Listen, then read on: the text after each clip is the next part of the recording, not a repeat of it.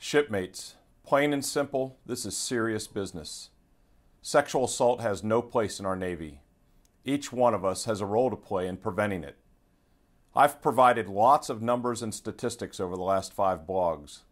Hopefully the numbers, or at least their magnitude, will stick with you and demonstrate just how much our Navy is doing to eliminate sexual assault. Moving ahead, the only number that will matter is 0. 0 victims, 0 events, 0 perpetrators. I need your help. Your shipmates need your help. Let's go after this together.